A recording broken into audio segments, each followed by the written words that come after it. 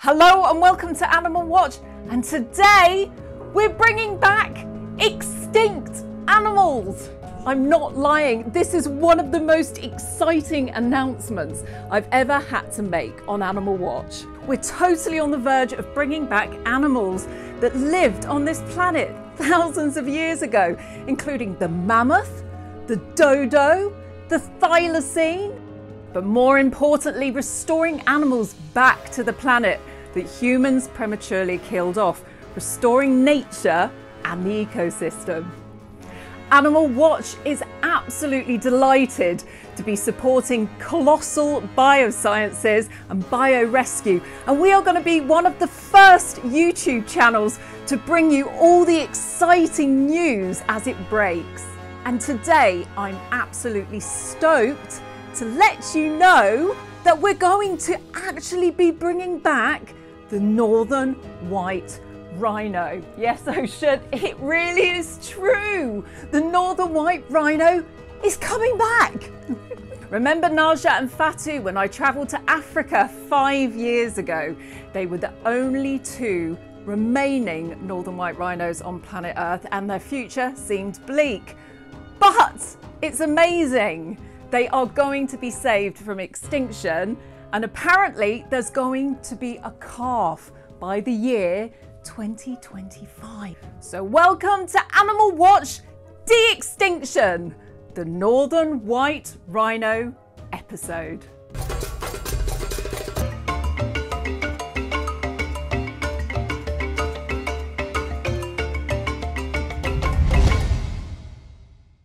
This is such an incredible episode, and it's one of many de-extinction announcements that us here at Animal Watch are going to be bringing you, our viewers, over the next few years, including, I can't believe I'm even saying this now, the mammoth, the thylacine, the dodo. More about these species later on in the show. But first of all, how on earth are we going to save the Northern White Rhino from extinction? And what exactly is de-extinction? Well, in layman's terms, it's bringing back animals that once existed on this planet back to life, to live again. But on a more serious note, 5 years ago, I travelled to Ol'Pejeta in Africa to visit the last two remaining Northern White Rhinos on Earth. It was probably the saddest episode we've ever had to film here at Animal Watch. It was heartbreaking to put my hand out and touch these animals, and to think that after those two are gone, then basically that's the end of the entire subspecies of rhino, and they're not ever coming back. Let's take a look at that clip.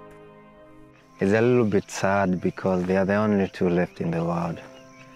I think it's incredibly sad, actually. Yeah. I don't even know how I feel right now. Yeah. I actually feel quite emotional. Fatu and Naja are the last two remaining Northern White Rhinos on Earth.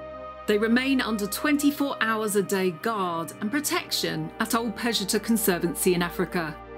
They cannot reproduce as they are both female, but also one is too old and the other has a medical condition that prevents her from having or carrying babies. So how did it get to this? Well, us humans as usual. The Northern White Rhino once had a strong and vibrant population, but was decimated through hunting and poaching their rhino horns to sell on the black market. On top of this, humans have decimated their habitat, as Africa undergoes a rapid human expansion, never seen in years before. Human war also played a part by ravaging the areas they once lived. Sadly, it was left too late to breed the last few remaining, leaving just two females after the last male Sudan passed away.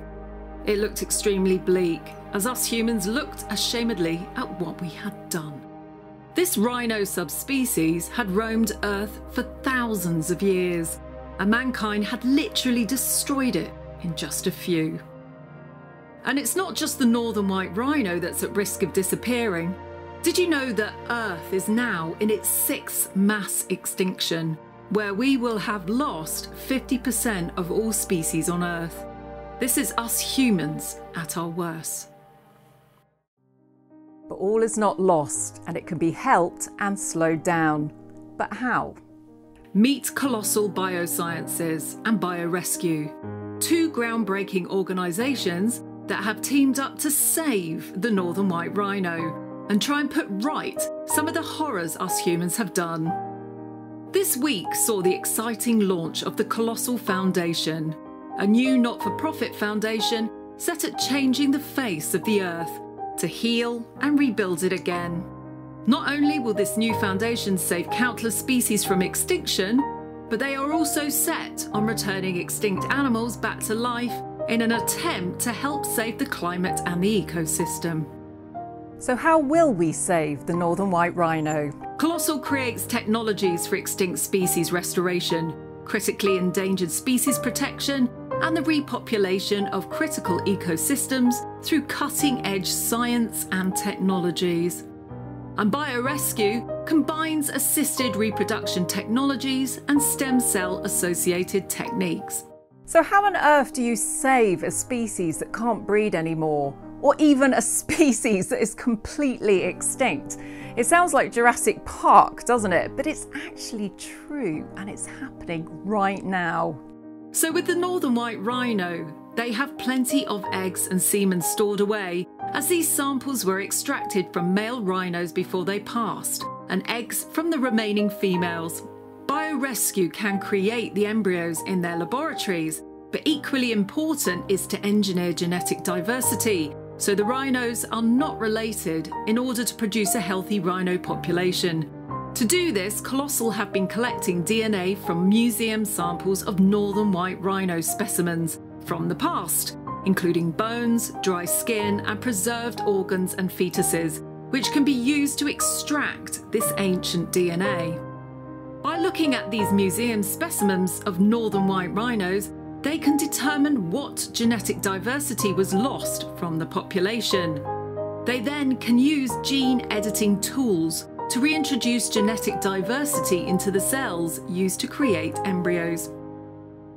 So far, the partnership has created 30 viable embryos, and they're confident that a newborn calf will be here by 2025. As Fatu and Naja cannot carry any of these embryos, instead a Southern White Rhino will be surrogate and carry the embryo to term and birth the new calf. The unbelievable ability to extract DNA from museum exhibits means that Colossal literally has got some colossal news coming our way. Not only are they saving the Northern White Rhino and other critically endangered rhino species, they are bringing back the mammoth, the thylacine, and the dodo. I mean, you can't make it up, can you? It's unbelievable. Awesome news, isn't it? And I'll tell you why later on in the show. These animals are so critical to helping our climate to recover.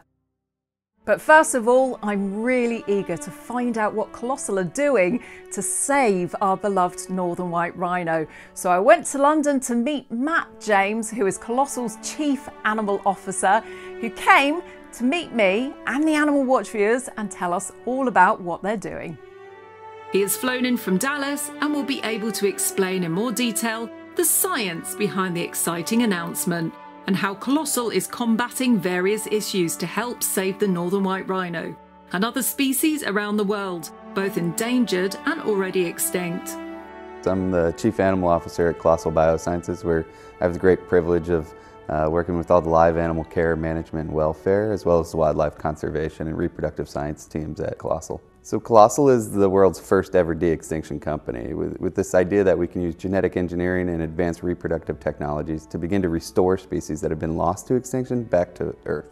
Long ago, when I started working in the zoology world, I became really fascinated with rhinos, and quickly one of the most iconic emerging extinctions of the world was the Northern White Rhino, and understanding that plight. So when I joined Colossal, we began looking at how we could use reproductive technologies, how we could use genetic engineering to help alter species that were on the brink of extinction. And then we met up quickly with Thomas Hildebrandt from BioRescue, who's working on the reproductive science that's making the de-extinction or the rescue of the Northern White Rhino possible today.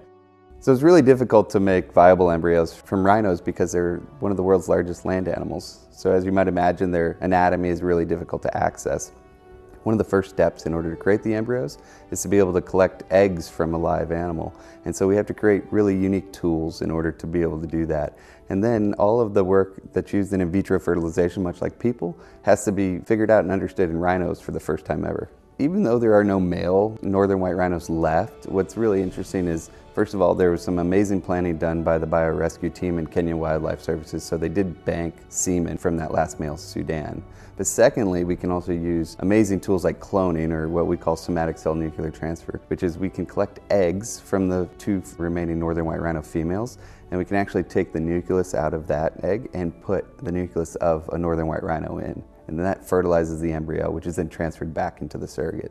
So the way the surrogacy process works with Southern White Rhinos is that the embryo is 100% pure Northern White Rhino. The Southern White Rhino only acts as the gestational surrogate. So they're only carrying the embryo, but they contribute no DNA. So the animals that are born that result from this are 100% pure Northern White Rhino. So understanding that there's only 2 females left in their entire species, it's really important that we understand how can we use synthetic biology and other genetic engineering tools to help enhance the genetic diversity what remains. So we can actually use tools to identify very specific genes that would be responsible for adaptive qualities like disease resistance or size or reproductive viability. And we can use those to identify where in their limited diversity there are what we would call deleterious alleles. So that means a gene that's not conducive to adapting well, and we can replace that with the adaptive gene. What's really amazing is even though the Northern White Rhino never naturally ranged into Kenya, Kenya Wildlife Services has stepped up, and Ol'Pejeta Conservancy has stepped up to be committed to the restoration of the species. So that first calf will be born in Ol'Pejeta in Kenya and will live and thrive there to help reestablish the Northern White Rhino population, understanding that their natural range states are not quite ready for their return. To estimate when we could have a healthy wild population is really challenging. Understanding Ol'Pejeta is sort of a semi-wild situation. It's heavily managed. There's a lot of guards to protect against poaching. The poaching is really the biggest concern in Uganda and Central African Republic, where the animals could be returned to the wild. So I know in the next decade we'll have a healthy population of Northern White Rhinos in Ol'Pejeta, but there's a lot of issues we have to figure out in the society within Central Africa to allow for them to return to the wild. I really view the future of conservation as this mix of using de-extinction to restore species from extinction with the purpose of restoring functions in an ecosystem that have been degraded. You know, every time we lose a species to extinction, we sort of pull one piece of the Jenga puzzle out of that ecosystem and it loses stability. De-extinction gives us the ability to put that back and increase stability within ecosystem. And then on the other side of the coin, we're using all the tools that we make to restore species from extinction in order to prevent extinctions as well. So what we're doing with Northern White Rhino is a great example of that. We just released a vaccine to protect elephants from the elephant herpes virus. These are all tools that would not have been created if it were not for de-extinction, but they're also helping prevent future extinctions. I mean, we're really lucky. Colossal is sort of at the center of this emerging disruptive conservation idea, using de-extinction to restore species from extinction. But we have amazing partners within our network, like BioRescue with the Northern White Rhino, partners like the organization Rewild, who are focused on how can we use rewilding techniques to preserve species and to protect ecosystems. When people really bring up this idea that once an animal's extinct, we should just let it be and it should be extinct, it's a little frustrating for me because I think it ignores the fact that in almost all cases, humans have led to their extinction. They have been the driving force behind their extinction. So with that great power to exterminate biodiversity, we also have an immense responsibility to restore it where we can. And synthetic biology, de-extinction, Colossal give us that ability to restore species from extinction. But we cannot ignore all the pressures that led the species to extinction first. So one of the things we do in parallel to all the amazing science is we work with local and indigenous tribes and peoples, we work with governments, we work in range states in order to help address basic conservation needs today so that we can prepare habitats, we can prepare people, and we can understand how we can most successfully return this species to the wild. Because without this collaborative network of partners that are working in the field right now to protect and restore ecosystems, there will never be a place for a species that's been returned by de-extinction. I've got to say, this exciting news had me in tears when they first told me what was happening. The thought of actually being able to fix some of the damage that mankind has done is unbelievable. Colossal's new foundation is destined to change the face of the Earth as we know it now. by restoring extinct species back to life, strengthening the health of critically endangered species, and repopulating critical ecosystems that support the continuation of life on Earth. Colossal is in fact accepting humanity's duty to restore Earth to a healthier state. As humans progress, yes, many do decimate the planet, but hopefully other humans can help fight against it with the new technologies and science that come with our advancement in order to fix some of the damage done. Here at Animal Watch, we're going to be keeping you, our viewers, up to date with the latest de-extinction as it happens. With the woolly mammoth, with the thylacine, with the dodo, you are going to be one of the first viewers on YouTube to actually find out any of this information because of the support that we're giving to Colossal over the next few years. And if you think about it, it's only right that we fix the situation with the dodo and the thylacine because it was us humans that destroyed them in the first place. They would still be here today if we hadn't hunted them to extinction. The mammoth is being brought back as Colossal believes that he can help with the restoration of the climate. How on earth can he do that, I hear you cry? Well, through rewilding. The concept is simple. Return extinct animals to their original habitats so they can begin reversing the detrimental effects of climate change. In the case of the cold-tolerant elephant-mammoth hybrid specifically, rewilding equates to the reintroduction of a large, cold-tolerant mammal grazer to the tundra regions of the Earth. By stirring up the ice-locked surfaces of the landscape, stomping out thin, low-oxygen trees, and exposing healthy carbon-trapping gases, mammoth populations will begin immediately restoring the tundra's role as a climate protector and balancer of greenhouse gases. Combining the science of genetics with the business of discovery, we endeavour to jumpstart nature's ancestral heartbeat, to see the woolly mammoth thunder upon the tundra once again, and the thylacine to roam the forests of Tasmania, to advance the economies of biology and healing through genetics, to make humanity more human, and to reawaken the lost wilds of Earth, so we and our planet can breathe easier. And if you want to find out more about Colossal and the wonderful work that they're doing, then pop over to www.colossal.com and you can find them on all the social media platforms too. And here's to hearing the thunder of thousands of Northern White Rhino feet across the plains of Africa again. I know, I'd love to hear that. Wouldn't you, Ocean? That would be like one of the most amazing things. And you know what? I think we're going to see it in our lifetime.